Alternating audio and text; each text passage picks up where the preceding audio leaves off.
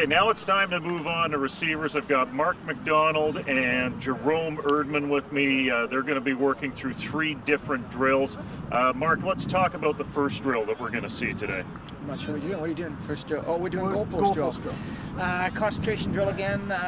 Receiver will be behind the goalpost. The ball's coming towards him. You got to look either side of the goalpost. You got to catch it with your hands. Forces you to catch it with your hands, which is a big part of what we're doing. What's the second drill we're going to see today, Jerome? Second drill is a concentration drill. We'll have 2 lines of receivers. They'll be offset by a yard. They'll be running towards each other. The receiver at the back will have to catch the ball while the receiver in the front will screen him. So it's just a concentration on trying not to drift. They stay on the line and being able to catch the ball in traffic. And what is the third drill that we're going to see today? Third drill is a star drill. It teaches the kids to either a regular cut, which is chopping your feet and getting low, or a speed cut, which is turning on your inside foot and getting to where you should be. And how difficult is it sometimes to break bad habits when it comes to cuts for receivers? Because sometimes that's one of the most difficult things to teach, because there's a lot of drifting at times with younger receivers, isn't there? Exactly. I mean, that's why we emphasize it. It usually depends on how quickly you can get them. I mean, the later we wait to correct a habit, the harder it is, obviously. These high school coaches are starting to do a really good job of getting to them early, and it makes our job a lot easier when you get them a little bit later. But it is something that is very, very difficult, and like you say, very important. Okay, well, let's get to the first drill. Good. Nice soft hands, That's it, Johnny, attaboy.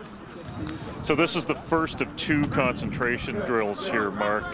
Tell us what we're trying to achieve here with these receivers. Again, concentration drill, but we're forces the kids to use what is called a diamond. So you have the hands form a diamond, and it allows you to prevent the ball from getting into your body, which is what we're trying to do. So they catch it in the diamond and tuck it away, all without touching their body.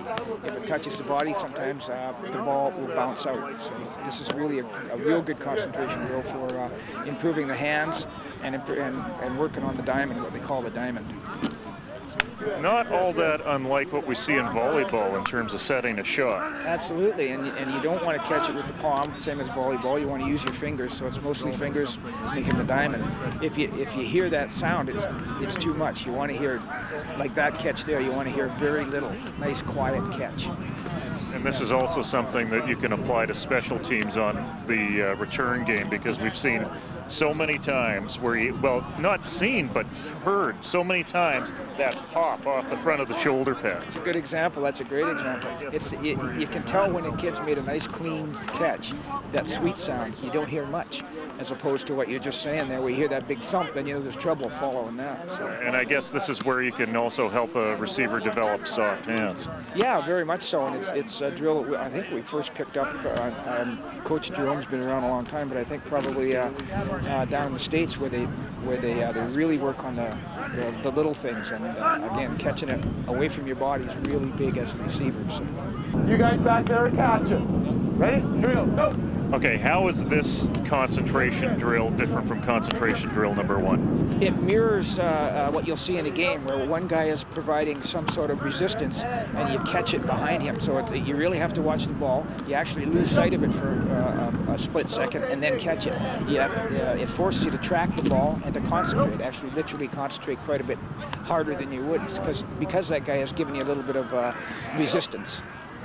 This is about concentration, but does this drill expose any bad habits that you as a coach can break?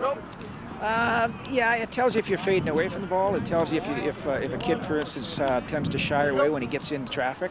This is a great drill for if you're going across the middle, which a lot of little receivers don't like to do, myself included. But it forces you to really concentrate and to bring the ball in. And the more resistance the guy can give you, he doesn't have to touch you. He just has to sort of block your vision, and that simulates what's happening in a game. Because a lot of times you'll lose sight of it and still have to catch the ball. I guess a good alternate name for this drill might be the courage drill too. Yeah, across the middle, a courage drill. Yeah, exactly. Bad people live in the middle, but but it's a real good drill for the kids. They really it forces them to concentrate. Ready to go. We got complementary patterns. Go. Tell us what this drill's all about, Jerome. Okay, this drill mainly is the emphasis is on the footwork. I mean, coming to a stop and be able to make a sharp cut, yet still giving the defensive back an illusion that you're going deep. That's why you see the really overemphasizing of the arm motion, and then being able to watch their hips should be sinking so that they can get an explosion out of the cut, which is the most important part of the pattern, is getting that separation from the defensive back at the cut. So this is just a drill that emphasizes these points. Okay, so first of all, let's take a look at the arm motion, because it's something that I would think at the younger levels of football, they're not necessarily focusing on when it comes to receiving technique. How important is it that there's power put into that arm motion to make the turns and cuts? It is very important.